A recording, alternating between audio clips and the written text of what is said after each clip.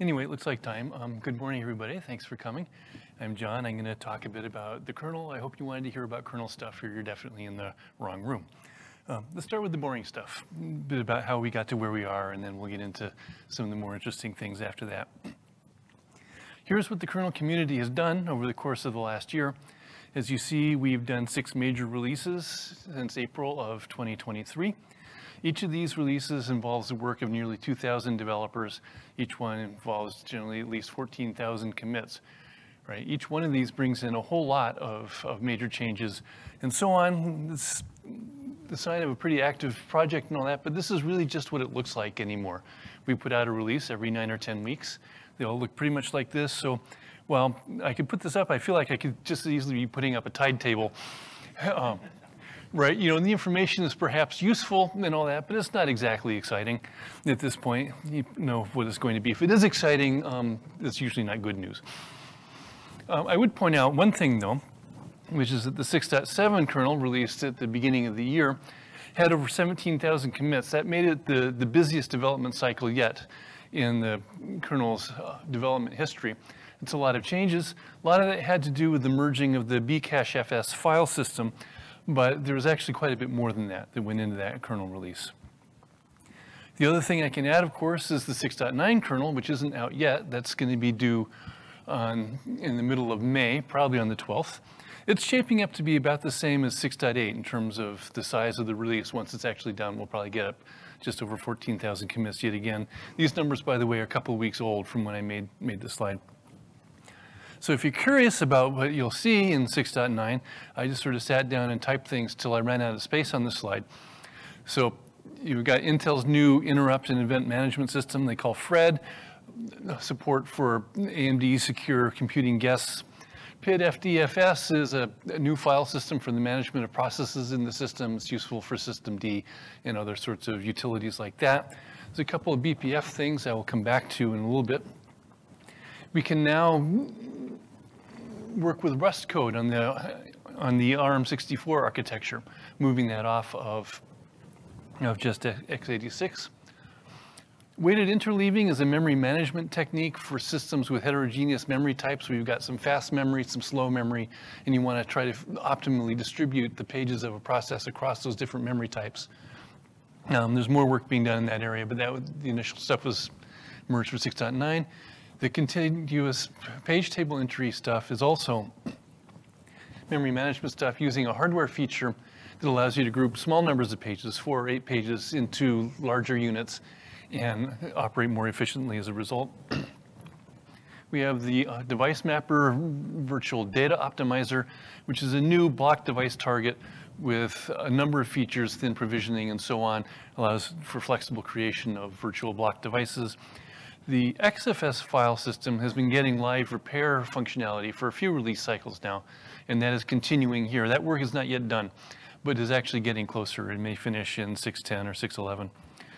File systems and user space got a pass-through mechanism. There's a lot of fused implementations that are really just affecting the metadata, changing the way the file system looks, but depending on an underlying real file system to provide the data.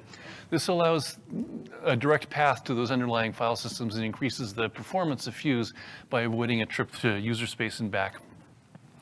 The runtime energy model, the kernel for a while has modeled pretty well the energy use of various components in there, but that energy use changes over time, especially if things, for example, warm up, they may take more power, and so on. So the energy model is now updatable at runtime, so that as your system gets warm, the scheduler and such still knows how much energy each component is going to use and can try to optimize that usage.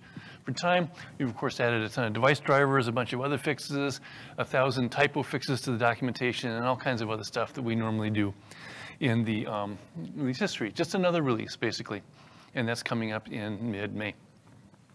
One other thing I'll point out in this table before I'm done with it is that right-hand column, which is the number of first-time developers in each development cycle. The number of people who, in that particular release, made their very first contribution to the kernel. So you see we're getting at least 200 people with each development cycle, something over 2,000 people over the course of the year coming into our community and contributing for the first time. This, in my mind, is a healthy thing. It means that we've got a steady flow of developers who are attracted to our community. or told to contribute to our community, but one way or the other, we have a lot of people coming in and bringing in new energy, which you need to keep your community going in the long term. But this led to a question that I wanted to research a little bit. So I put together a couple of plots about how long developers actually stick around, just not the new ones. So you get something that looks like this. What I did is I looked at every developer who contributed to 6.9 as of a couple of weeks ago, and looked at how many release cycles those developers had contributed to. So the very top bar there is the first-time contributors I was just referring to in the previous slide, right? 221 of them is the time I did this. You see a big bar of people contributing to between 2 and 5 releases. The median is about 10. Your median kernel developers contributed to about 10 releases. And then you go all the way down there to the bottom of it, where you have, 28 people who've contributed to every single one of the 100 releases that are in the Git development history since 2005. Some people just never quite learn. So, we have a long tail of people who've hung around for quite a while at this point. Another way of looking at it, which is a little bit different, is to look instead at the first year of contribution for every contributor to 6.9. And so you get a very similar shape, right? You have a bunch of fairly recent people, a lot of people contributing first starting in just the last 2 years. But now you have 89 people who've been in the community ever since the Git history began, and of course beyond that, but we don't really have that in the history at that point. So the picture that I draw from this is that we have a good combination of new people coming in and graybeards who've been around long enough to have an understanding of how the whole thing works and to keep the community on track and going like that. I think it's a healthy picture. But we'll see. Any others may disagree.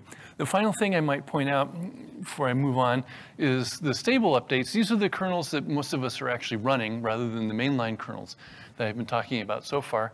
There are currently 6 stable kernels under long-term maintenance. As you can see, they get an awful lot of fixes. By the time a kernel has been in stable maintenance for a year or so, like 6.1, it has essentially received an entire development cycle's worth of fixes on top of what was released as the stable thing. In theory, there's not really new features going in, that sort of thing. It's all fixes. And it's all that guy's fault. One might say this says that we're not doing very well at keeping bugs out of the kernel if we have to apply that many fixes. And there's perhaps some truth to that. But we're also, I think, getting increasingly good at finding bugs in older kernels, because a lot of these bugs that are being fixed have been there for a decade or longer. They're not new bugs. And we're better at herding those into the stable releases. So there's some of both going on here. But in any case, there's a lot that happens to a kernel after it's released as a final kernel release. And again, those are the ones that we're actually using. One thing I would point out, we have a history of going back about 6 years of long-term stable releases. That history is not going to be that way for much longer. Right? The stable team has come to the conclusion that these older releases, which get increasingly hard to support, by the way, as you have to backport fixes further and further back, aren't really being used by a whole lot of people. So they're going to drop that back to just 2 years of support for the long-term stable releases. So pretty soon you will see that list get shorter, because we're not going to have any more 6-year releases unless something changes. Now, there are other projects out there they're looking at trying to support kernels for longer than that, but it's a really hard task. And for the most part, people are going to be expected to stay on more current kernels, something I will come back to in just a moment. So that's it for boring tables. I had some other things I wanted to talk about, starting with a couple of security-related things, because this has been on people's minds a bit recently. And I'm going to start with the topic of CVE numbers, or common vulnerability and exposure numbers.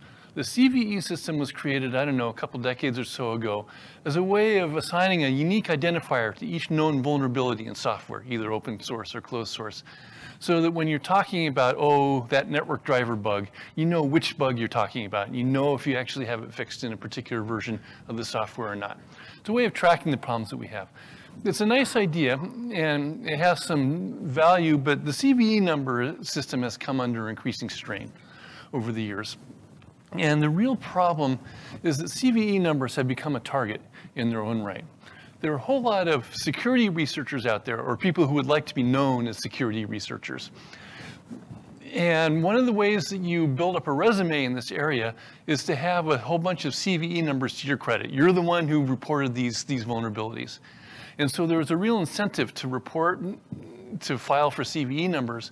And we have a lot of people filing CVE numbers for things that are not vulnerabilities, or there's something that got fixed 10 years ago and nobody's concerned about, or they're not seen as vulnerabilities by the developers of the software.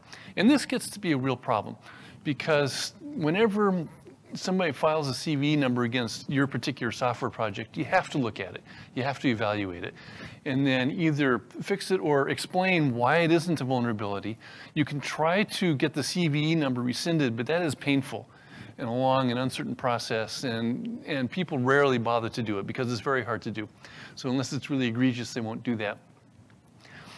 And you have to explain to people, why hasn't this particular CVE been addressed in this latest software release? Well, it's not a vulnerability. This isn't why it's not a vulnerability. And that's an annoying conversation to be having over and over and over again as these bogus CVE numbers continue to pile up.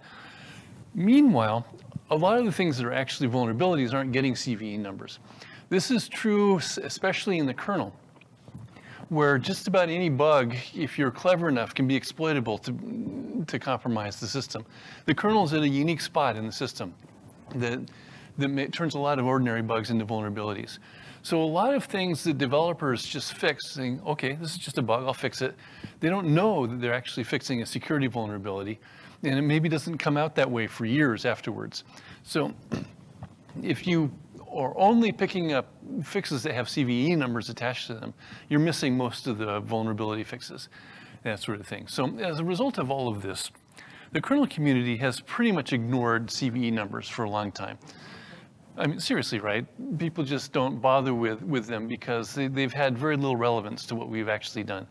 But nonetheless, they're out there and they are annoying, and there's been pressure to do something about it.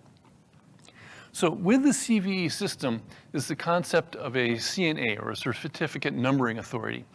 For any particular body of software, there is a CNA out there that is charged with assigning CVE numbers for that. And there's a really big one that handles just about everybody. But any given project is able to set itself up as a CNA for its own software and take control of the CVE number system for their own software. And increasingly, free software projects are doing this because it's not just the kernel that has had this problem with bogus CVE numbers, it's everywhere. And so, once again, I typed until I ran out of space, but there are many dozens of free software projects at this point that have set themselves up as their own CNA so that they can get a handle on this problem. And as of towards late February, the kernel has done the same thing. It is now also a CNA and is in charge of its own CVE numbers, which changes the situation in a number of ways. But you have to think about this in a community where people haven't thought much about CVE numbers for a while, and where just about any bug could be a vulnerability. How do you assign your CVE numbers? How do you go through this process of looking at thousands of fixes and figuring out what should be a CVE? The answer can be found in the kernel documentation. It's there, and it's saying basically, due to the layer at which the kernel operates, almost anything could be a vulnerability. So we're going to be careful, and we're going to be cautious, and we're going to assign a CVE number to just about anything that looks like it could be a vulnerability at some point in the future. This, they say, explains the seemingly large number of CVE numbers for the kernel. So what does that mean? Well, when I made this slide, this is again about 2 weeks ago, about 800 of them had been assigned since late February. That number is out of date. There were about 100 of them I found this morning. So this is going to stir things up a little bit. Because if you are trying to maintain a kernel by backporting a fix for every CV number that you see, you're going to have a very painful life, right? And of course, there are companies and people who are doing exactly that. And it's not really clear how they're going to handle this. But in the end, there's really only a couple ways to try to stay secure, right? One is that you can do this, track CVEs and backport fixes and all that, and deal with the pain that comes with it. The alternative is that you run the stable updates I was talking about before. CVE numbers will not be assigned until the fix is actually merged into the kernel tree. So if you are running the latest stable update, you by definition have a fix for every single CVE that has been assigned to the kernel, at least every public CVE. So that's, in a sense, is a really simple way of keeping track of this, right? You don't have to worry about it. Just run the stable updates. You have a fix for every single one of them. And that is the advice, again, that appears in the kernel documentation. This is actually something that the kernel community has been saying for years. This is not new advice, but it becomes a little bit more urgent now. And it's worth looking at people who have actually done this. Consider, for example, the Android project, which has been pushing its common kernel image for a while to try to get the same kernel on all Android devices, or at least a very small number of well-supported kernels. Those track the stable updates now, a little ways behind, but they track them. And the Android security people looked at this a little while back and looked at the vulnerabilities that had been reported against the kernel that had affected Android devices, and found that they had already shipped the fix for almost all of them by the time those vulnerabilities were disclosed. Because if you're shipping the stable updates, you've simply got those fixes before they're known to be security problems. The only problem, of course, is the slide that we saw before. If you are shoving 10 or 20,000 fixes into a kernel that's supposed to be stable, there's no way that there's not going to be some bugs in those things that you're merging, right? That's just not the way the world works. And so there have been some. There have been regressions, an occasional severe one. So this worries people, and not everybody wants to do this. But the truth of the matter is that most of the time things work pretty well. If you stay one stable update or two behind, which is really just a couple of weeks, then anything that's really bad will have been found out by then, and you'd be pretty much on top of things. So as unnerving as it may be, that really is the best answer that we have as a community for staying secure, is to simply track the stable updates. It has all of the fixes that we have. They're all tested together. It's maybe not ideal, but it's the best answer that we have. So while I'm on security, you may have heard about this, where over the course of a couple of years, a hostile actor was able to gain a position of trust in the XZ project and to merge some very hostile code there that was pretty close to being widely distributed out there. So I got to start by saying quite simply, this is not a kernel vulnerability, right? The kernel project was not targeted in this. This was they were targeting elsewhere in the stack. So the XZ vulnerability did not directly affect the kernel. That said, this patch was in Linux Next when all this stuff came out. All right, if you look at that line there, I guess my little thing doesn't work. It's taking the output of the XZ command and feeding it directly to the shell with an eval command. The idea was to set some environment variables. It probably does exactly that in the current version, or the version of XZ that was out there. But this has been pretty widely interpreted at this point as setting the stage for a future attack against the kernel build process. It was sort of in the sights. It could have happened in the future, but they were still quite a ways from that. And that never actually made it into the mainline kernel. So the XZ backdoor is not a kernel vulnerability, but could it be? Could we be the subject of an attack like this? I draw your attention to this worthy quote from Russ Albury. He's a Debian developer, not a kernel developer.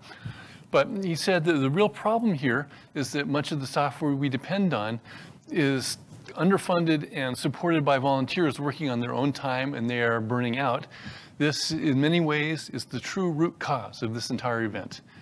Right? The XZ attack was an attack against an overwhelmed maintainer. So, in the kernel community, we're in a nice position in that almost everybody who works on the kernel is paid to do that.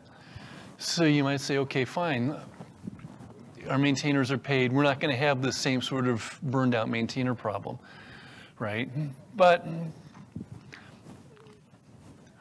it's not that simple, right? If you ask around, there are a lot of kernel maintainers who are crying out for help.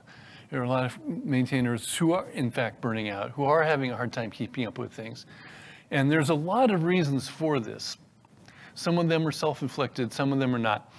But a key piece of this that I would like to point out is nicely identified by this quote from Steve Rostedt. It says, "I'm a maintainer with a full-time job that is not my maintainership." Technology companies like to hire kernel maintainers because they bring in a lot of expertise. It's a nice name to have on the payroll. They're a whole lot less enthusiastic about paying them to be kernel maintainers. And so a lot of people who are kernel maintainers have nice jobs, but they're doing their maintenance on their own time afterwards. So we have this problem. Again, we do have overwhelmed and burned out maintainers in the kernel, right? This is part of a general sort of theme of dark areas in the kernel and beyond, honestly. This is not just a kernel problem by any stretch. But there are a lot of things that companies, even though they support the project, don't see as being their problem. It's something they need to support. My favorite one to harp on is documentation, of course, since that's kind of my area. There are thousands of people who are paid to contribute to the kernel every year. There is not one person whose job it is to write kernel documentation, not one. I think that is a pretty strong condemnation of this whole not my problem thing that we see. But it isn't limited to that. The kernel has its own build system. It is obscure, it is complex. Not too many people understand it. And it has one maintainer, a single person maintaining it. We just saw that patch from the XZ attacker, which was essentially a build system sort of attack. You know, this sort of thing, I think, is a vulnerability. This is something we need to be paying a lot more attention to, because nobody really supports the build system. We all depend on it. Nobody is really paying for it to be worked on. There are a lot of core kernel areas that are underfunded. If you just think about the work that had to be done to get the real-time work funded, this is something that is an integral part of a lot of products that companies are shipping. But we still couldn't get that work funded to actually push that work forward. Drivers for older hardware, once a company releases a new version of its widget, it really loses interest in supporting the older ones. Rather, those went away and people bought the new ones. And so supporting those falls on the community and on the maintainers again. So all these things are not really supported, and maintainers as a whole are not supported by our community, right? We have worked pretty hard at trying to convince companies that they need to give back to the open source projects that they depend on. And we've actually made a lot of progress on that, and they do that. What we've not been as good at is telling them that giving back is not just a matter of contributing code, that you really have to support the process too.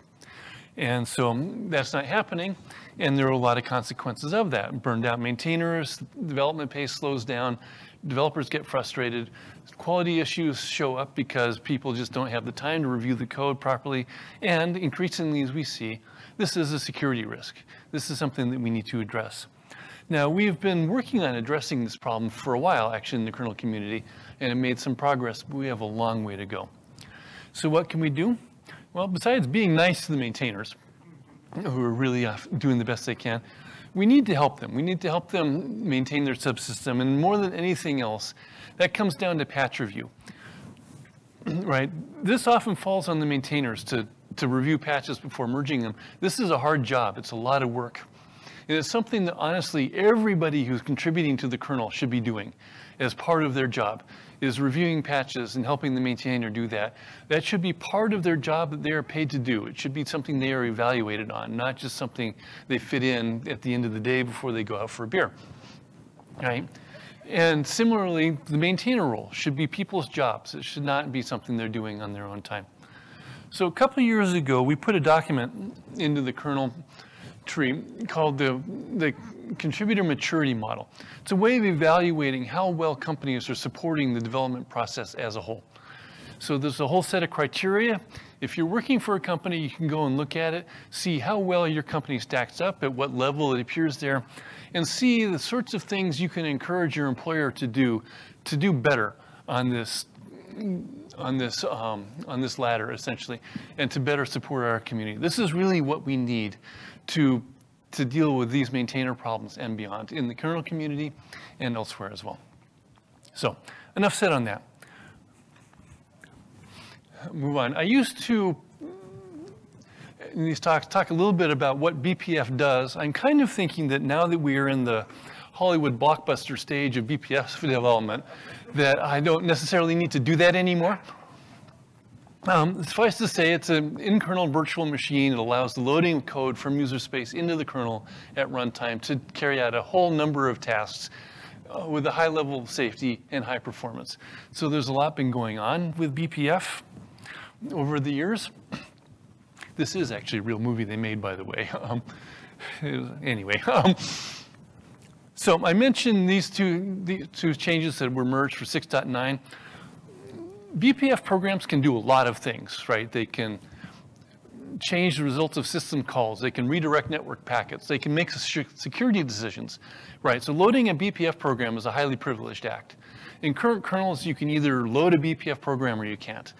The BPF token mechanism adds a much more fine-grained capability to this. So you can say this program can load tracing or this process can load tracing programs but nothing else. It allows you to say, create a container, inject into it the capabilities to do exactly what that container needs to do and nothing else. So it should hopefully make the whole BPF thing somewhat more secure in that sense. The other thing that was added is a thing called the BPF arena. This is a mechanism for sharing memory between a BPF program running in the kernel and a user space program. And it allows for doing some interesting things like creating elaborate data structures and so on, including following pointers and such, which is interesting because the program running in the kernel, the BPF program, is running in a different address space than the user space program. But they found a way to make pointers work in both contexts. There's a lot of complexity and a lot of trickery there. But complexity is kind of the name of the game for a lot of this stuff. There's a whole lot of other things happening. SCED-ext is a framework for creating CPU schedulers. You can replace the entire scheduler in BPF now. People have used this to pretty great effect to make special purpose schedulers, to make their own workload work better and so on. A lot of interesting stuff has been done with that. Paravirtualization scheduling is a little bit different. This is a relatively new patch that's just come out. The idea there is to sit between a host running virtual machines and those virtual machines and allow the CPU scheduler in the virtual machine to communicate with the host and optimize the scheduling decisions so that things run as well as they can. And there's a BPF component to that. Fuse BPF allows moving some of the file systems and user space logic back into the kernel, but supplied from user space to improve performance. There's the BPF network device. It was actually merged a couple of releases ago. It's a new virtual network device that gives much better control over network traffic going into and out of virtual machines. P4TC is a whole new data plane with a BPF component to it. It's a much more massive addition to the networking subsystem that's been under review for quite a while and may be under review for a fair while yet. We will see on that one. And then there's the issue of standardization, right? For years, the BPF virtual machine has been defined as whatever the current kernel does. Which has occasionally been problematic, but it gets worse if you're trying to do things like embed BPF virtual machines into hardware and use it in other contexts. So we need to have a standard that says what the virtual machine actually is. There's a process fairly far underway in the IETF to do this, and we should see a standard coming out before too long for at least an initial version of the BPF virtual machine, which will probably be several kernel releases behind what the kernel BPF machine does, but it's a start. So challenges in the BPF world include complexity. As you're trying to continue to assure yourself that BPF programs are safe and you load them in, but you're allowing much more complex functionality. That's a really hard task. In some cases, I mean, it's theoretically impossible to do, but they're trying to do that. And resistance to some of it. The SCED-ext stuff that I talked about, the CPU scheduling framework, was rejected for addition to the mainline kernel. It will not be there at least anytime soon because the scheduler developers were worried about the fragmentation of scheduler development effort. They were worried that vendors would require users to run their particular special version of the scheduler and other things like that. So we will see this in other contexts as well, where people simply ask, how far do we want to go with BPF? And how far, and where do we want to draw the line and say, no, sorry, this is what the kernel does, and that is what we will support. All right, Rust, again, hopefully fairly familiar to people at this point. a memory-safe language for the kernel that hopefully will, in the future, allow us to write kernel code that is free of a whole lot of the sorts of bugs and vulnerabilities that are just inherent in the C programming language that we have used thus far with the kernel. So the status of this is that the core support is maturing. It's been in there for a little bit over a year now, slowly adding features and stabilizing features in the Rust language as well, which is the other piece of this whole thing that needs to be done. We're slowly adding subsystem abstractions so that you can write drivers that deal with these various subsystems. It's going a little too slowly. And there's a couple of sample drivers in the kernel now that you can look at to see how this stuff is done. There is at this point still no code in any production kernel that is written in Rust, at least no mainline production kernel. But we'll get there. Rust, of course, also has some challenges. Winning over maintainers. If you are a subsystem maintainer and you're going to accept Rust code in your subsystem, you have to understand that code. You have to be able to review it, you have to be able to change it, you have to be able to fix it, which means you have to learn the Rust programming language. Rust is not the easiest language to learn. It's rather different from C. And as we've already discussed, maintainers are already overwhelmed. So asking them to take a month out of their life to get really good at Rust is a big ask. So some maintainers are more enthusiastic about this than others. This battle, I think, is slowly being won, but there is resistance in areas to doing this. The API issue is an interesting one I could talk about the whole time, but imagine you're writing a Rust abstraction to deal with, for example, the concept of an open file within the kernel. It's going to be tempting to write that in a way that a Rust developer would do, using all the modern techniques and all the features of the language, but then what you get is something that looks very different from the existing C interface that does this management. And this gives you two different APIs and a big glue layer between them and all kinds of maintenance hassles. So this has been rejected. An attempt was made to do this. It has been rejected. And the rule is that if there are improvements to be made in the API, they must be made in the C API. Then the Rust stuff can match it. This isn't entirely welcome to the Rust developers who really just weren't looking to improve the C APIs in the kernel. But it is, I think, necessary for the long-term development and maintenance of our kernel. And getting the abstractions upstream. We have a rule in the kernel that says you don't merge code that is unused into the kernel. So you can't merge a whole bunch of subsystem abstractions saying someday a driver is going to need this. Right? There needs to be a user for it so the maintainer can see how this stuff is actually used in the real world. But then you can't merge the driver that uses it until the abstractions are upstream. And so there's a bit of a chicken and egg problem there that we're trying to work out.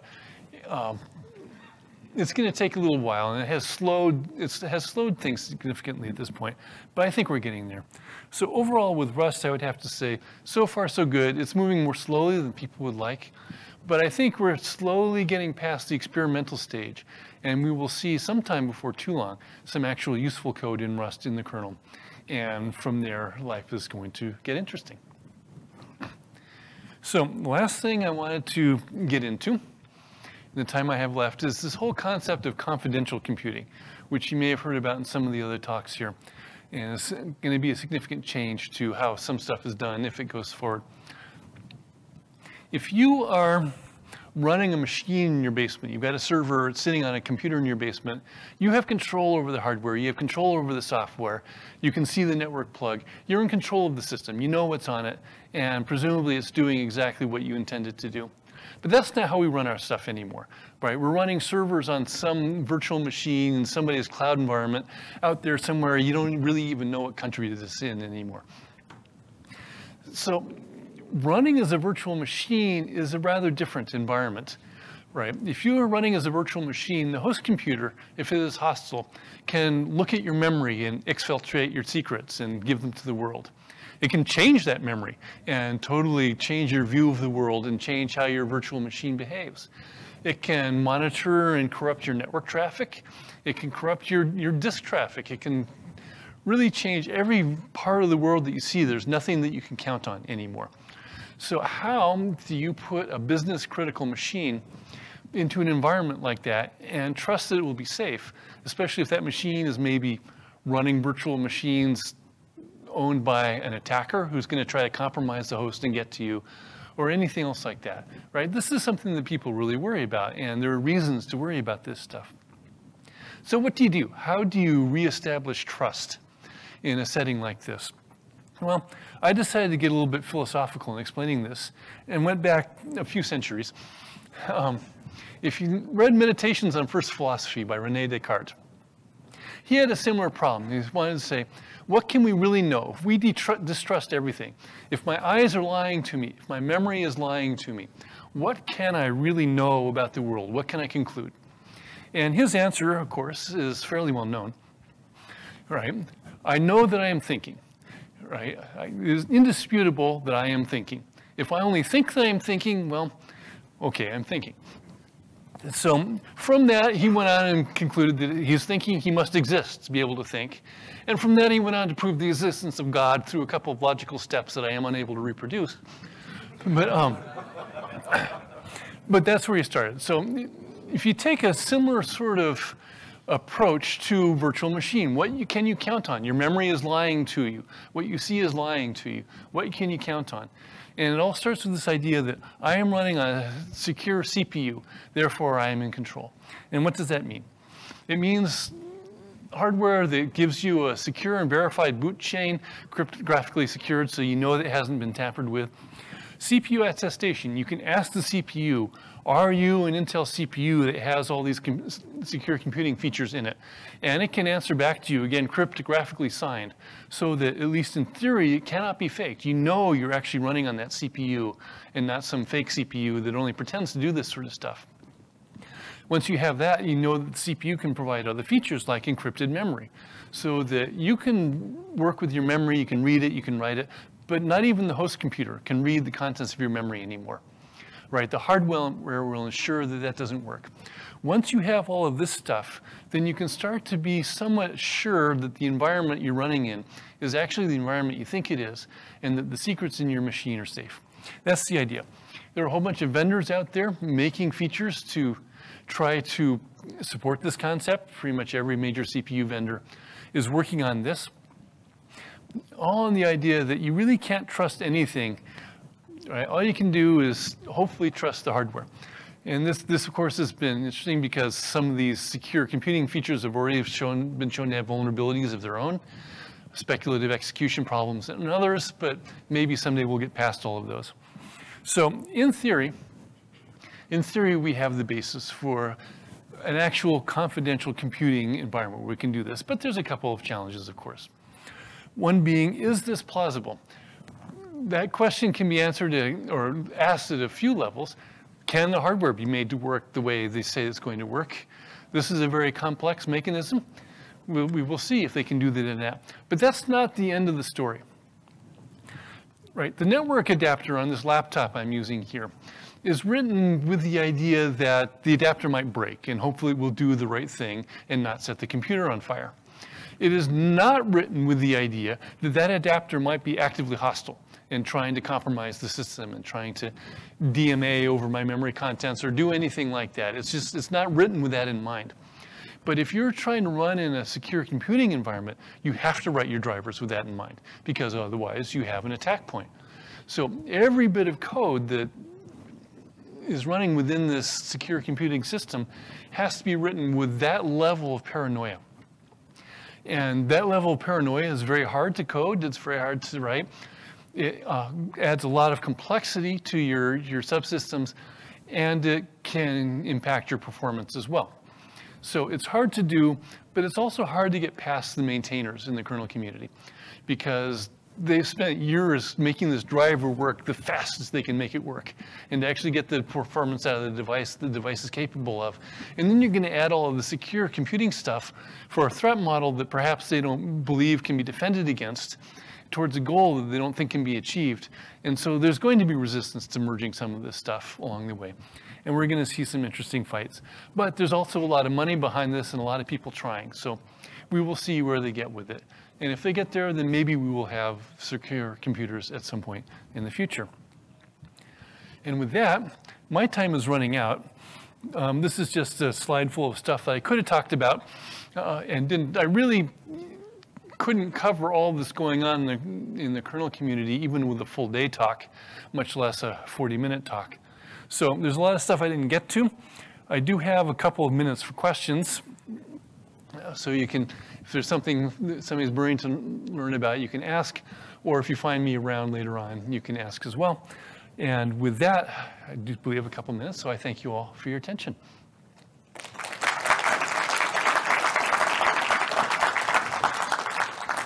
So I think we have a mic here if anybody has questions, and if not, we can get coffee early. No, it doesn't get into the recording and all that, so you actually really want to use it. First of all, thanks for. I don't think.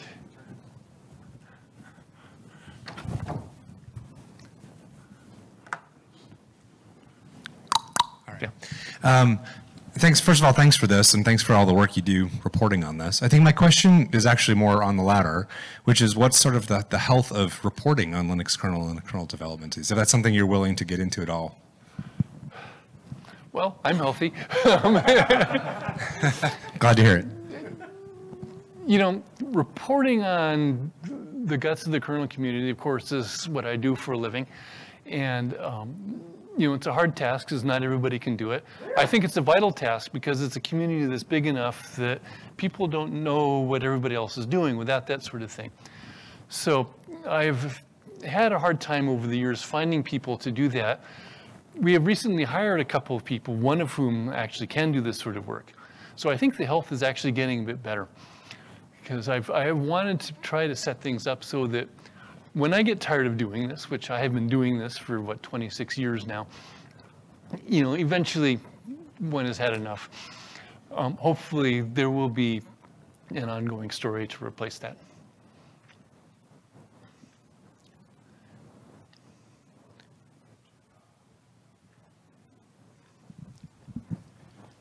You mentioned earlier in your talk about the 6-year long-term kernel support going away. Is that because people who should be taking advantage of that aren't taking advantage of it, or are people getting better at updating to newer kernels? Well, I think some users are sticking with the newer kernels. You know, Android, for example, I think tries to stick within that. And yeah, I think the users weren't really there. I don't know if Sasha, you want to add anything to that.